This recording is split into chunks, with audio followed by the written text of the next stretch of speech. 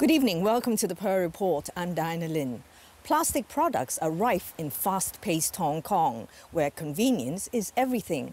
But they can wreak havoc to the environment. As producer Yvonne Lou reports, the sorry sight of plastic-plagued beaches has prompted concerned citizens to take matters into their own hands.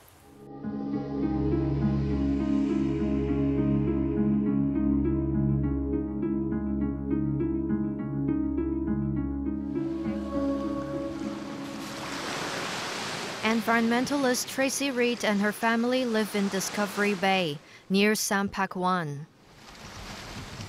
I love the beach. I want to be able to bring my kids down here to a safe, clean beach so we can play, watch the turtles and the birds. Since moving here 8 years ago, they often strolled on beaches across the city. You do find, everything from life jackets, industrial stuff.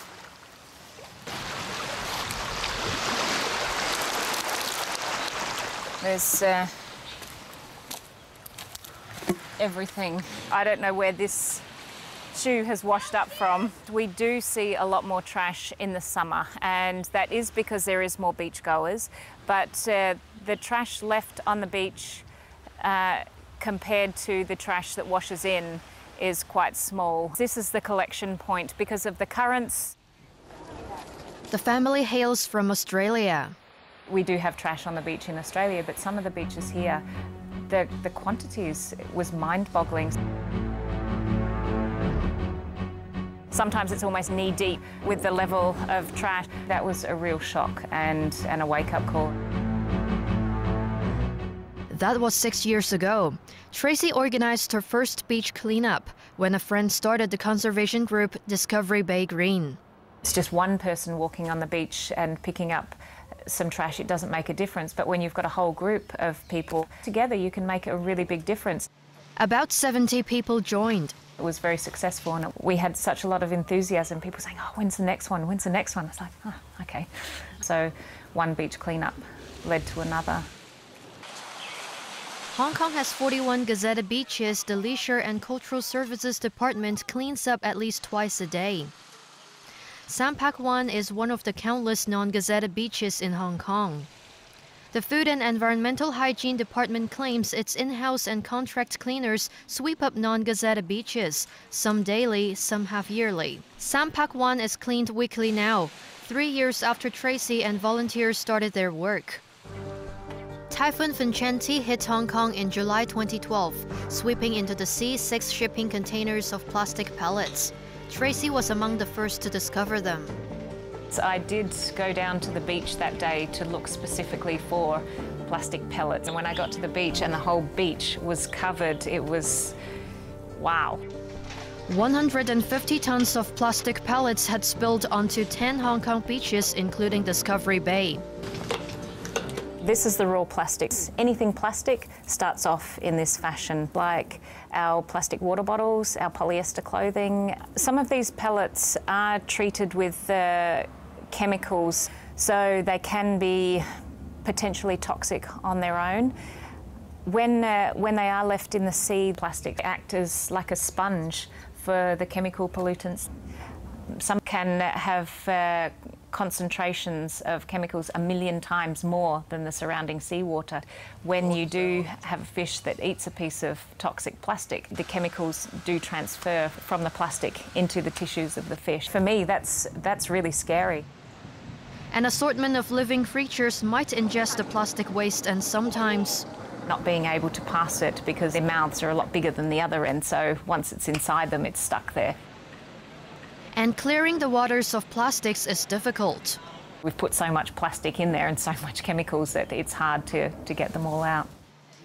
Last year, Tracy, a former nurse, started the non-profit Plastic Free Seas to raise awareness of the use and disposal of plastics.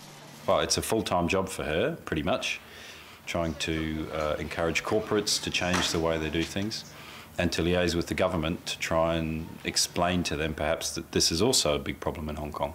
The reason for plastic specifically is primarily the longevity of it. Plastic is designed to last for, decades, potentially hundreds of years.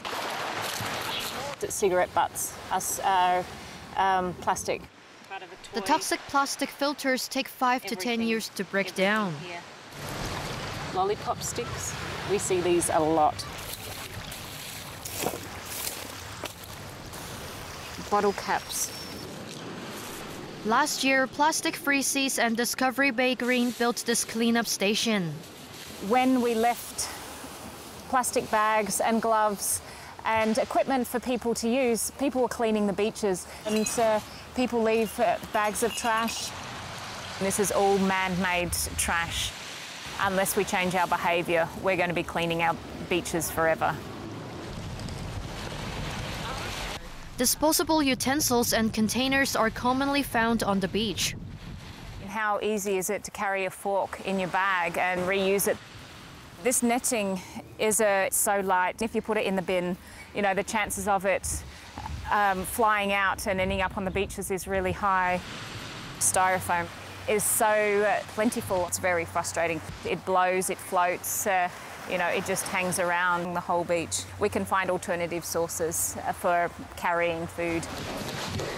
Tracy brings home trash to identify trends. It's a bit like being a detective. Once you get it all together, you can get a good picture of where it's coming from.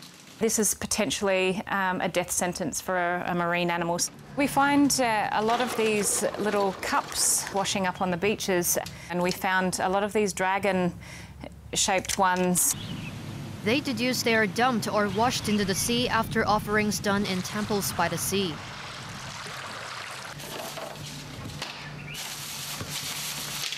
We find a lot of medicine packets.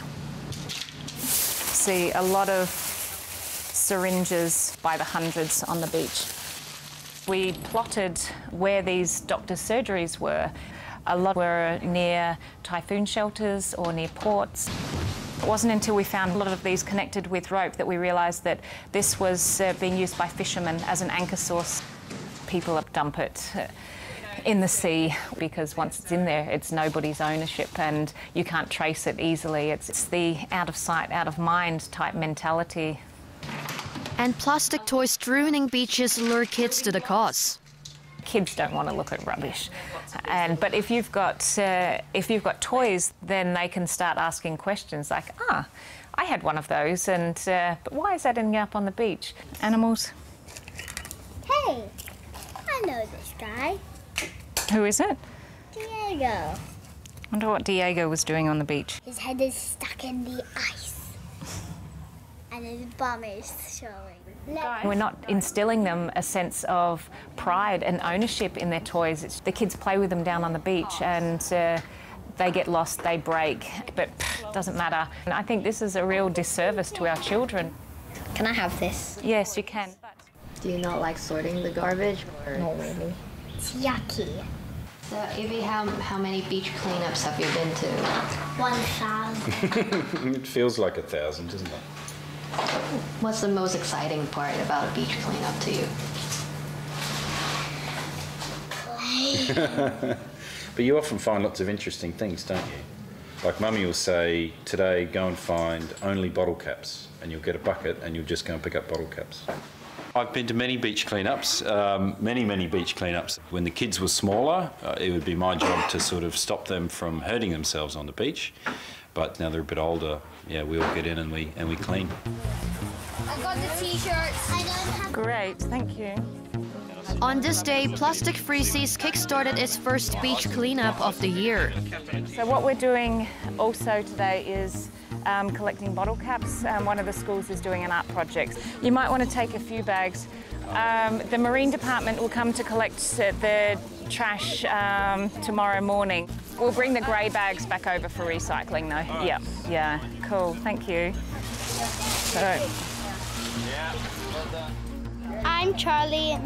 I'm Billy, and we're here to stop pollution on the beaches. What kind of crabs do you find? Normally plastic. Plastic and foam. They learn about the damage plastic is doing to the environment, and they realise that what they're learning at school is actually happening out here. So I'm very proud of them. Are you personally shocked to see I am actually. The biohazard stuff, that's just quite scary. There's a lot of glass here as well. The situation is probably better in Europe. We have a lot of regulation over there. You simply can't pollute beaches the same way as happens here. In Hong Kong, anyone dumping refuse into the sea can be fined $1,500 under the Public Cleanliness Offences Ordinance, or be liable to a maximum fine of $10,000 and 6 months in jail under a Summary Offences Ordinance. The Marine Department prosecuted 3 cases of marine littering in 2012 and 11 in 2013. All were convicted. Kids don't really check if there's any, oh, is there a syringe on this beach or something? They just go and run around and play, so we sort of have to clean it up for them. Yeah, this is a crab. It was stuck between 2 rocks. And there was a plastic bag over it. If you go down to the rocks, there's a lot of trash. Once they're left in the sun, it just becomes really brittle. So this is much easier to take 1 bottle off the beach than to take 1,000 tiny pieces. We're finding all of this microplastic now is covering the surface of the sea. We can see all the bite marks here on the ends as well, so lots of little fish, bigger fish are all eating this.